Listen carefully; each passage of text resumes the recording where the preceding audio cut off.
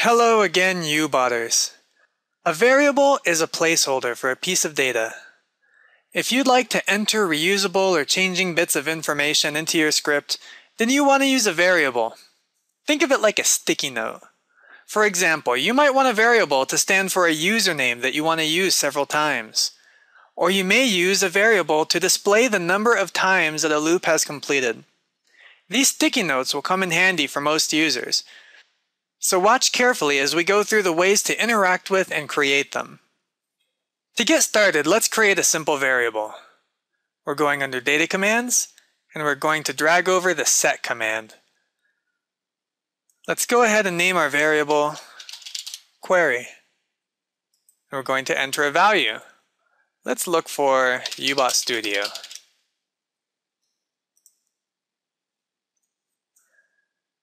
Now we've seen a million times by now how to enter a field, so let's just go ahead and drag this over. Now instead of typing some text in here manually, we're going to go to our variables section on our toolbar. You'll notice that my query variable is right here and I can drag it over.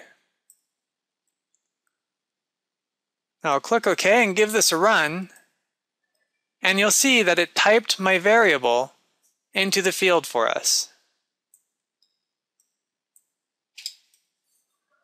Now if I want to change this, I can edit it. I can type something else. We'll say UBot tutorials. And run this again. And you can see that now it's typed that in for me. So using the exact same command, but different data for a variable, we're able to type something entirely different. But variables aren't limited to just storing text. We can also store numbers, and we can manipulate those numbers. Let's delete what we have here. We'll drag over another set. We'll just call this count. New value, we're going to enter 1. And now we're going to create a simple loop.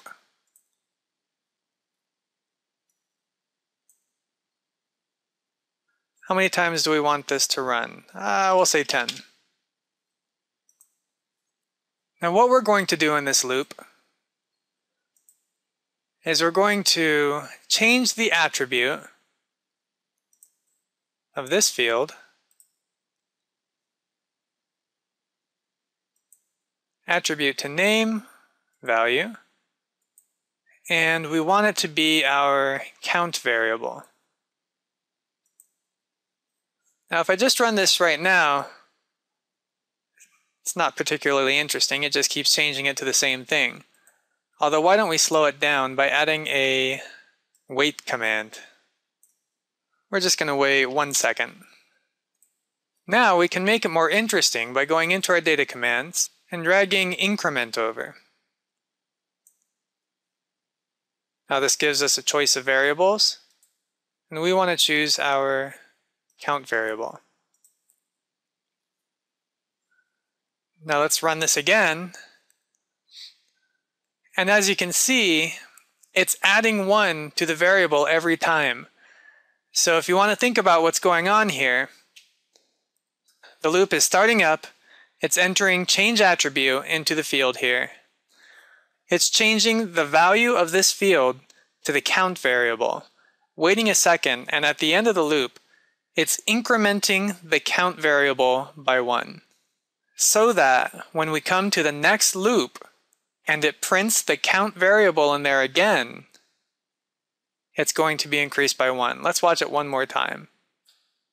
And it counts up exactly like we expect.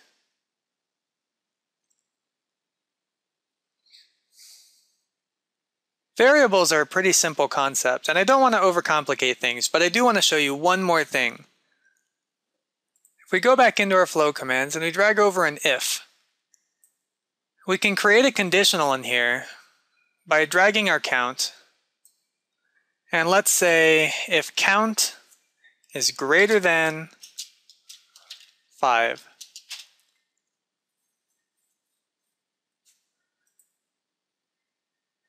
If the count is greater than 5, then what I want to do is change the value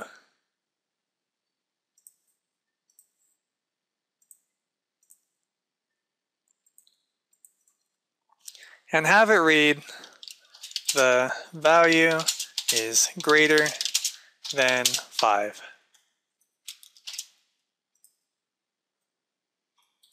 If the value isn't greater than 5, then we'll just have it changed to the number like we did before.